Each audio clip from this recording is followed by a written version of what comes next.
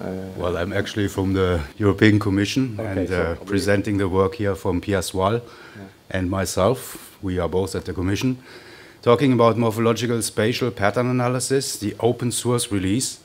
And first of all, what is it? So as you see on the slide there, we try to put it on one slide. The key messages. You have a binary input map, which can be anything, for example, a forest map or grassland or protected areas or whatever, a raster map, at the top left in gray, which is foreground and background. Foreground is the objects of interest that you are looking at. They are then classified using mathematical morphology into so-called feature classes, where we have core areas, islets, which are small areas which are too small to have core inside. Then you have the outside perimeters, such as edge. The inside in blue are perforations. And then the key feature is that you can detect, and by now it's the only method which can actually detect connecting pathways between core areas. And you can see them in red. These are bridges. And in yellow, these are within the same core area. These are called loops. The background is also segmented into outside, let's say, and inside background, as you can see in the different gray tones. The source code information is available there.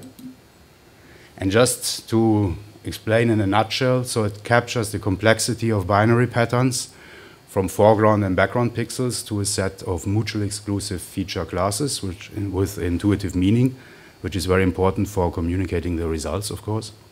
You can use that on any kind of raster data for any kind of thematic classes, because it's basically a geometrical approach.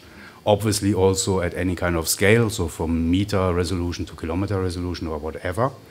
And the key feature is the connectivity detection, which is unique to this methodology. And as I said before, we use morphological image analysis functions to apply this. And the open source release is based on the MIALib, as it's called. You have the address there, including a C code, which is called mspa.c. Some implementation highlights.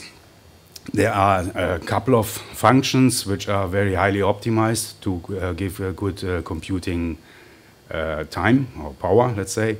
Linearity with respect to the number of image pixels, as you can see in the graph. For example, there you have a map of the continental United States. It's a forest map, which we analyze with about 100 meter spatial resolution. That's maps to about 75,000 by 55,000 pixels. And it takes about 1 hour to process the entire map, which is pretty cool. So you can easily process also 30 meter or even higher resolution of larger areas. Memory footprint is about 20 times the number of pixels, and the code handles up to 2 to the power of 64 pixels, so that's a lot, and it's all in ANSI programming language. As an outlook, the MIALib library can be easily integrated in any geospatial package. Python wrappers are available at the address provided in the slides, the same as for Lisp, because initially this project was coded in Lisp, if someone still remembers that coding language. It's a long time ago. Then the MSPA is also available as a standalone pre-compiled application within the Guido's toolbox, spatial pattern analysis. That's a freeware which I have done, and that is included, as well as the workbench, which is also developed by us.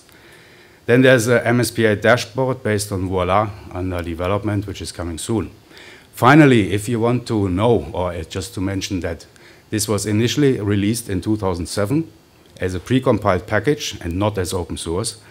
Why it took 15 years to publish this as open source, I will talk about in the next session at 11:30 in this room up there. Thank you.